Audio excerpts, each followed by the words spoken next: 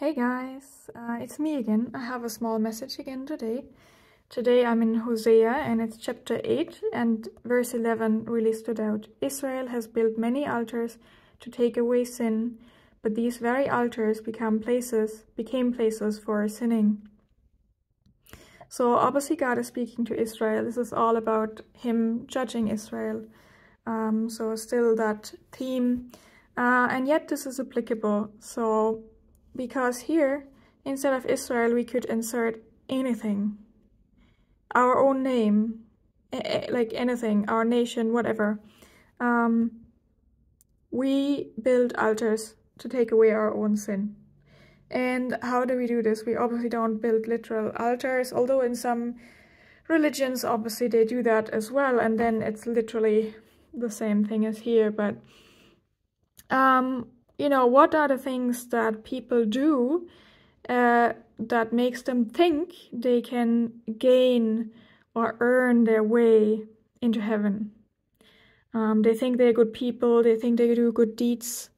In Catholicism, you confess to a guy in a box, or praying specific prayers to some kind of saints, lighting candles, do good works. All these different things. But what the Bible says here is these very altars became places for sinning. So all the solutions that we come up with, our own attempts just make things worse. We're just adding to the problem. We're just adding to the sin. So that doesn't quite work. Ultimately, all our own attempts to get right with God, to get into heaven, are born out of and built on pride, because we think we can do it. It's this selfish view that I can do it. I can make myself right with God. I, as a sinner, can make myself right with a holy God. Do you see the pride in that? It's nothing but pride. So therefore, that in itself is sinful. And the Bible is very clear that these things will never save us. And the Bible is also very clear on what does save us. Because ultimately all human acts are just humans doing their own thing in their pride.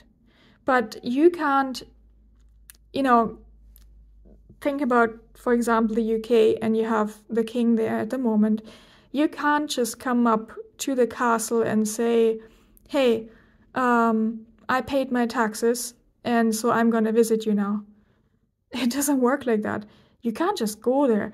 You need to be invited. So you have to do things the king's way. And it's the same with the Bible. We can't do things our way, thinking the king is happy with that. No, if we want to be saved, we need to do it God's way, the way he prescribed for us in the scripture. And that is a humble thing to do. It's acknowledging I cannot do it myself. I cannot do it myself. But the solution is not that difficult. It's not that the Bible is clear. It's in Christ alone. Solus Christus. He came to this earth. He lived on this earth. He suffered for us. He died for us. And he rose again. And the only thing we need to do is to embrace that, to believe in him, to trust in him, ask for his forgiveness, and that's it. It's so simple. But in our pride, we think we can do better. So I hope that this is kind of an eye-opener, that you realize that you cannot do it by yourself. Actually takes a lot of pressure off, that you don't have to do it by yourself, because frankly, we cannot trust ourselves, because I mean, I'm sure, like, if you look at the 10 Commandments, like, have you ever lied to someone, or even had bad thoughts about someone, because that's equal to actually murdering someone. So we can't do it by ourselves, and we can't make up for it. The debt is there, you know. You know, if you go and murder someone, but then the next day you donate money to a charity, the judge will say, well, yeah, it's great you donated money to the charity, but that doesn't take away the fact that you murdered someone. So if we think we can, kind of earn brownie points or make up for things that we messed up. That's just an illusion. It's just pride. It's just hopeless. So I hope by understanding that it's about Christ, coming to Christ, that your heart is touched and that you come to Christ maybe for the first time in your life. And if you're a Christian and you might have still gone off and tried to kind of self-atone, let this be a reminder that Christ is enough. It's in Christ alone. So with this, I wish you a blessed day and hope to see you again soon. Please subscribe to my channel, like, comment, share. You can really help me out. See you again soon. Bye.